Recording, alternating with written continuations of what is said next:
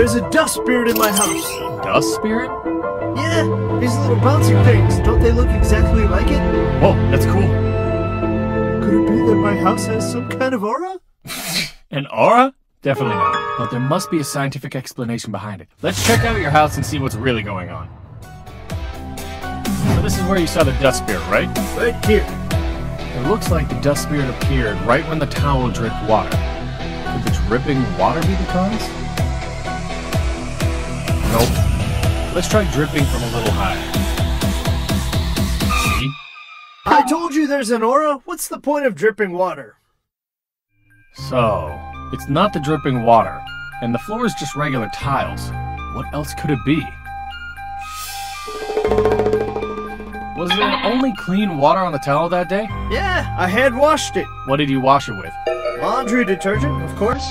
Laundry detergent. Hey, I think I know what's going on. What are you doing? What's it got to do with this? Hold on. Let me verify.